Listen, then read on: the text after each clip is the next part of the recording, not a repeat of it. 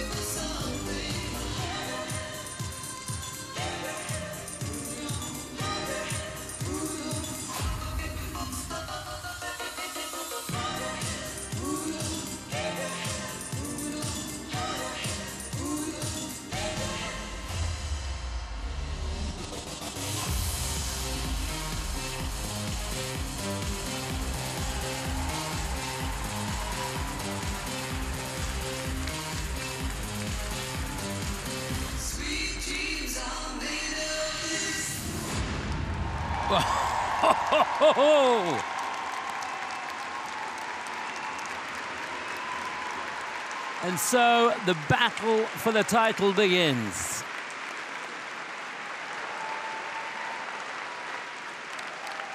They really held their nerve there. It's gone down a storm in the Zalgiris Arena here. Lila Lewis Gibson, Great Britain. Well, they couldn't have done more, could they? Technically, it looked flawless to me. I'm looking down at the levels. What are they giving them? It's a level, perhaps, on a step that's just being reviewed by the technical panel now. They've given her a 3, him a 4. They've both got level 4s on the twizzles. That's important. The grade of execution on every single one of the elements is very, very good indeed. These two have got nerves of steel. Isn't that lovely? Really fabulous to see. Dressed to kill.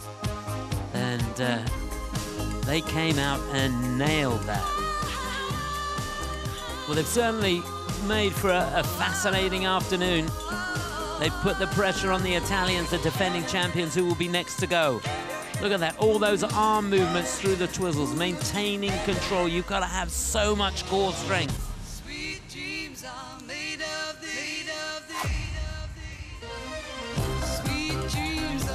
There was never a moment where you thought that they didn't have their weight over their skates. Complete control all the way through. And they made everything look so easy. It was seamless through the transitions from one element to the next. The rotational lift at the end, level 4 for that. That's what it's all about.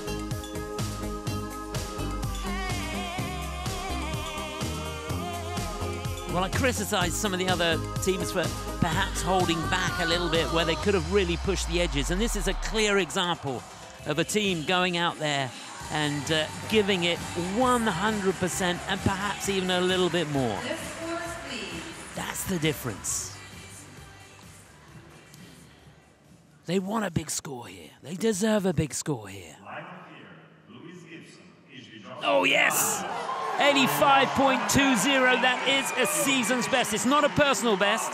They got 86.56 in the World Championships last year, but it's the best score they've had this season, and it's been a pretty good season. So the gauntlet has been well and truly thrown on the floor now. The Brits lead with 2 to go.